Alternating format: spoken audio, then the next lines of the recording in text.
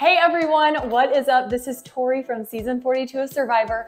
I'm also Tori the Therapist, and my mission here on my YouTube channel is to make therapy practical, relatable, and cool. So what I'm gonna do is one of my favorite things, which it is to combine therapy and psychology with my love of reality television. So for today's video, I'm going to do something that is going to be probably very therapeutic for me and probably really interesting for you to watch.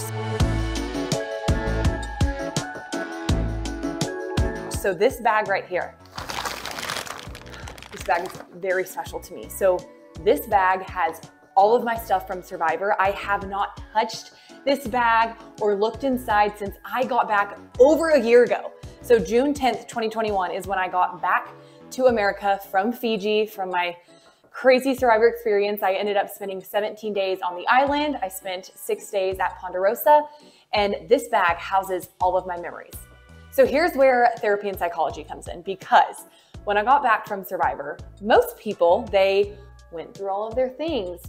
They sorted it out. They put stuff where it needed to go. They washed their clothes. But for me, I didn't have anywhere in my life for Survivor to fit. So I'm saying that in like a physical sense of I didn't know, where am I supposed to put this stuff from Survivor? Do I just hang up my island clothes with my normal clothes? Like, do I create a shelf, like a shrine for my Survivor experience? I came back home to Oklahoma in June of last year, June 10th, 2021 to be exact. And I went back to school to finish my master's degree. I was finishing my internship. Not to mention I was planning a wedding in less than 5 months. I was going to get married October 16th of 2021. And I had not done anything other than secure a venue. Like I hadn't even picked out my wedding dress yet. So my Survivor experience and those memories, I couldn't assimilate that into my life back home because I had so many things going on. I had to come back to America from this wild ride and get right back into my normal life. So this symbolism is so metaphorical and symbolic for what my experience was like when I came back to America. If I just had to kind of put my Survivor experience and those memories off to the side. But this represents the very limited physical evidence of my Survivor experience. And we're gonna jump into it today. I'm so excited. Without further ado, let's jump into this bag and get started. Okay, so first up, I see it, the red. This is my journal. So I'll bring it up a little closer.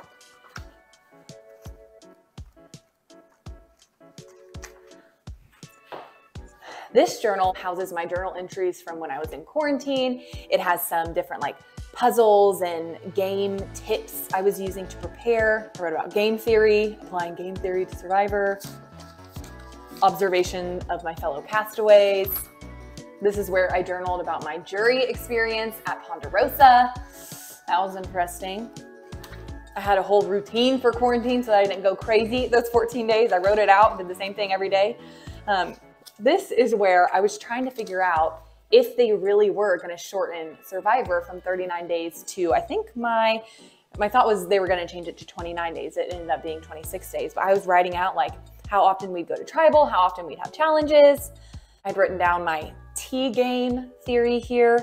So those who don't know, T stands for Tori the Therapist, G is Girl Gang, A is Ally Alarm, N stands for Misfit Militia, and E stands for Extrapolate and Exploit. That was my strategy going into Survivor. This video would be way too long if I read from the journal, so I'm just gonna leave you with a little teaser for that for now. Okay, I see, okay, I'm hoping there's no bugs in here and blood. Okay, so these are my med bags, so it stands for medical bags. I can already tell this is my in-game one. I don't know if you can tell, but like there's still sand in it. Let's look at what's in here. So in this med bag, that's disgusting.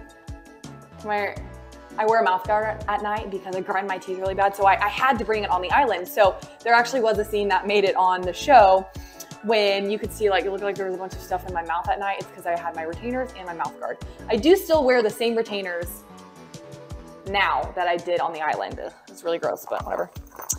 So there's a lot of tampons on here. I know a lot of people have questions like if you're on your cycle, if you're menstruating, what do you do? Don't worry, they allow you to have feminine product, whether it's tampons, pads, so you're taken care of. Yeah, okay, that's literally gross. And this was just my second med bag. What's next?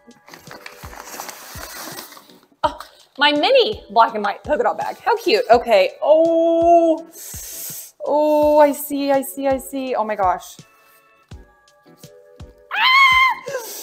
Oh, so these are the letters I got from my family. So no one got the letters on the island, but we did all receive them when we were at Ponderosa. This is like the classic, you know, survivor look. So I have a really big family, so I had a lot of letters. A fun fact, it's probably this blue one right here. Yeah, this one's from my mom. And I had found out that my little sister, she was pregnant. I found out like right before I left that she was pregnant. And I told them, I was like, if we get like letters from our family or a video or something, I want you to tell me the gender of the baby, because I wasn't gonna be able to find it out. And I knew she was gonna have her ultrasound while I was on the island. And so my mom ended up telling me that the blue paper she chose to write on was her giving the clue that it was gonna be a boy. Funny story too, I was going through all of these letters from my parents, my grandma, my siblings, and I was waiting for the letter from my fiance because I got engaged just a couple of weeks before I flew out to Fiji to film Survivor.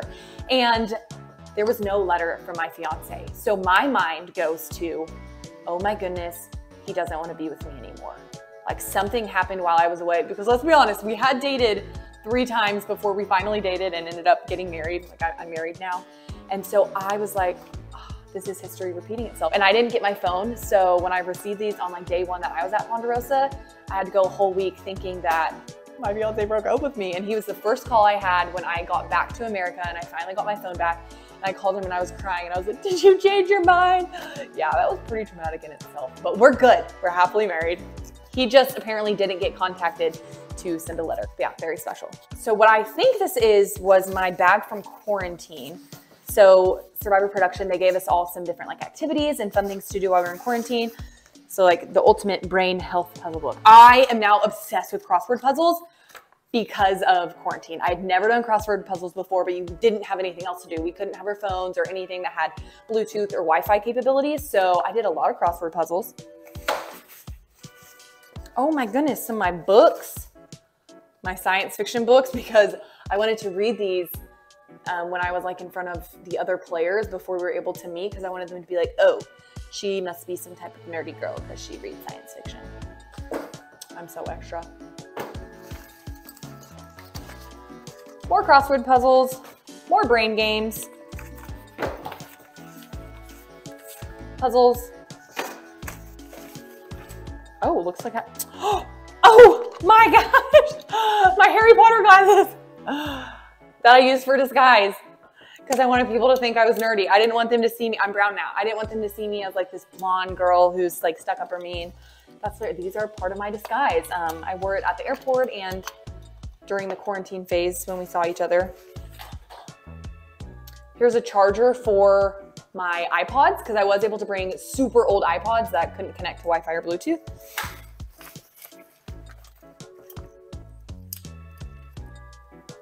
Oh my, this was my speaker. This little tiny thing was a speaker that I listened to music to. I only had 5 songs. They were all worship songs as well, but I literally only had 5 songs. I'm gonna try to remember and put them in this video. But those, they got me through. They got me through. I'm gonna see a victory. Here are the iPods, I found them. Super old. So this, let's see, it's Fiji Gold beer. So on the last night of quarantine, the production let us choose. We could either have beer or a glass of wine. It turns out people who chose wine got an entire bottle of wine to themselves, whereas people who chose beer just got 1 bottle of beer. This was like the Fiji brand of beer. So I kept this because it was beautiful. It was the last day of quarantine. I was on my balcony watching the Fijian sunset, drinking this. I do remember too, I saw a cross and I saw Chanel. I didn't know her name at the time, but Chanel always did this awkward like cheers to each other, which is so funny now because I adore her. So I have a bunch of like luggage tags here because they would tag all of our things and we would go by our initials. So mine was TM, Tori Meehan. I'm now Tori Stanley because I got married. I'm still officially actually Tori Meehan. I have not changed my name. I have my plane tickets. I'm telling you, I kept everything because I didn't go through this, so I couldn't throw anything away yet. I have my plane ticket from, this was from Dallas to LA. Tulsa to Dallas, Dallas to LA. So these would have been when I was going to Survivor, because we stayed in LA for a couple of days before flying out. This looks like, oh, these were our instructions for when we were in quarantine in Fiji. We quarantined at a very nice resort in Fiji. I mean, we had to stay in our rooms the whole time. We did get a little balcony each, so I would lay out in the sun for like an hour a day.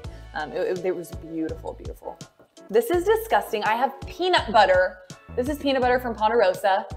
I don't know why I have it. Not molded, even stranger. I have the bottle cap from the Fiji Gold beer. You see it? Okay, that's all the interesting things in here. To the next one.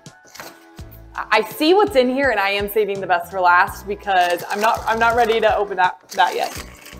Oh, that might be the last thing in here. Oh gosh, it is. I almost threw up. I'm not even just being dramatic.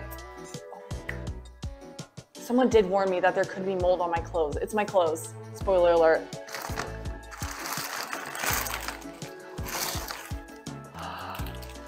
This is my backpack. So my blue Ika backpack. I'm gently smelling.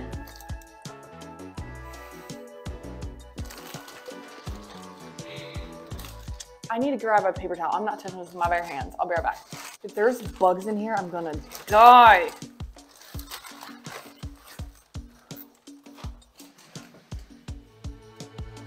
My blue Ika backpack.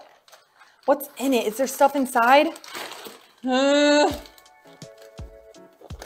gosh, it smells so bad. I think there is stuff inside. What could possibly be inside? My clothes. I'm really scared to open this. I'm not kidding.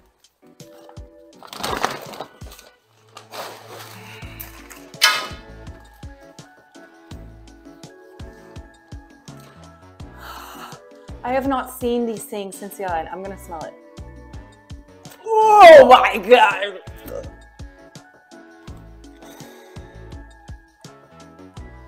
It smells like sour. Ooh. Oh. There's literally Fijian sand on it. That's so beautiful.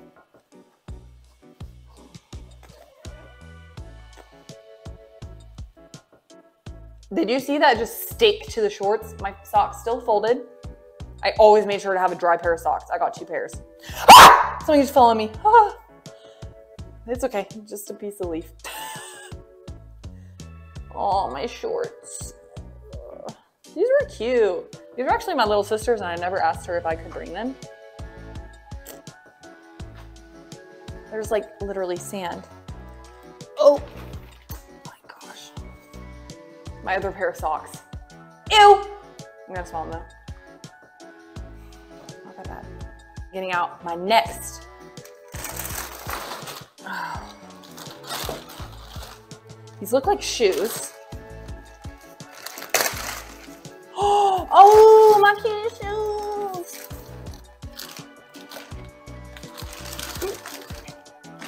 I can't. Oh.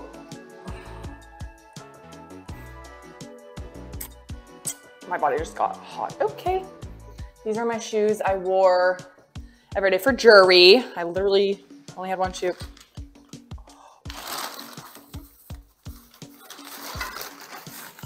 I am not taking these out of the bag, but these are my challenge shoes, my blue. They're called Salmons, I think. They're like water and land shoes. So they dried pretty well. Oh, my Birkenstocks.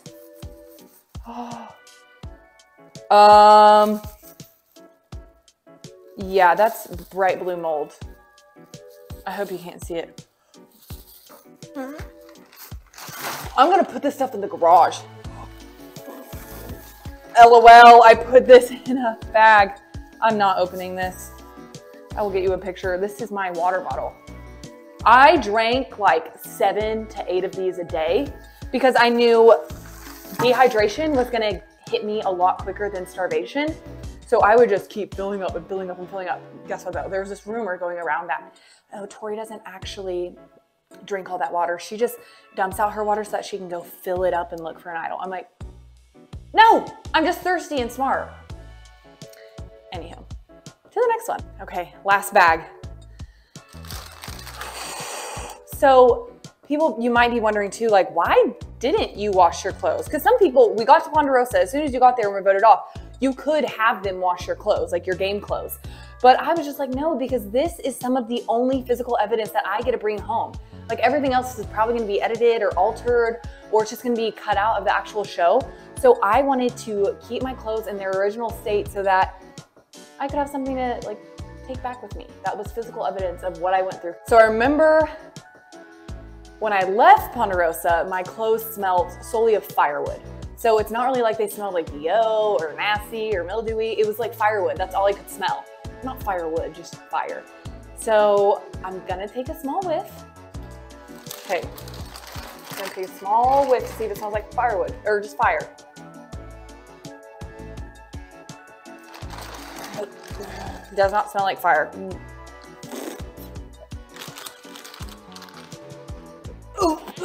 Oh gosh, I'm sorry. I'm sorry.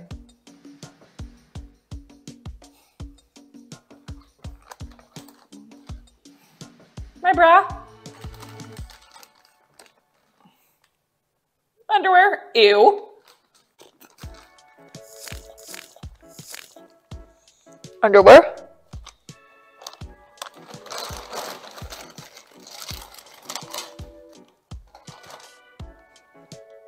That's disgusting. Oh shoot, there's mold. I gotta stop.